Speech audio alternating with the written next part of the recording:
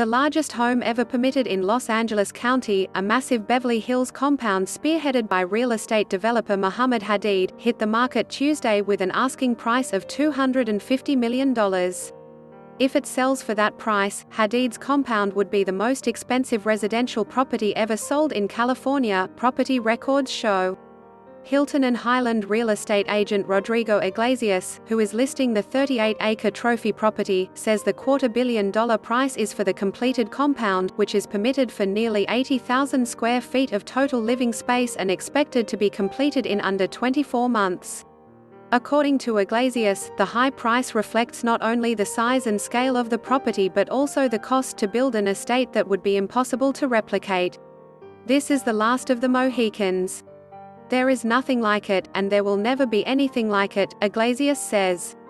The under-construction compound will include a private street erected on 60 structural towers that will connect the hilltop property to an access point at the end of a private cul-de-sac off Lower Coldwater Canyon Drive.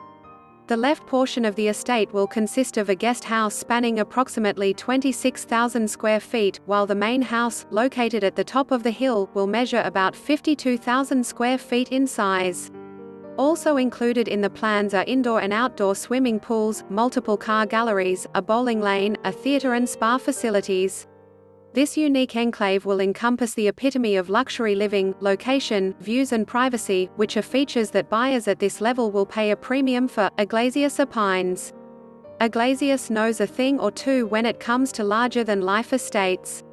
The luxury real estate specialist previously had a hand in some of the first sales ever transacted in nearby Beverly Park, the ultra-exclusive guard-gated community where prices start in the $20 millions. When it comes to comparing the two areas, Iglesias says it's no comparison. I made my career by selling 4 lots in Beverly Park when I first got my license, and that's what propelled me to where I'm at in this business. Hadid's development beats the crap out of all of Beverly Park, Iglesias says. Iglesias says the compound is separate from the underdeveloped land that Hadid is selling for $100 million and stresses that the development project is fully permitted. This property is lower than the roughly 70-acre one bordering Franklin Canyon.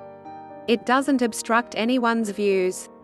As an alternative to the $250 million asking price, Iglesias says the compound at 9650 Cedarbrook Drive in Beverly Hills could be purchased upon completion of the foundation, which is currently being poured, for $92 million. According to Iglesias, the construction manager handling the development estimated that the permitted compound will cost in excess of $135 million to build.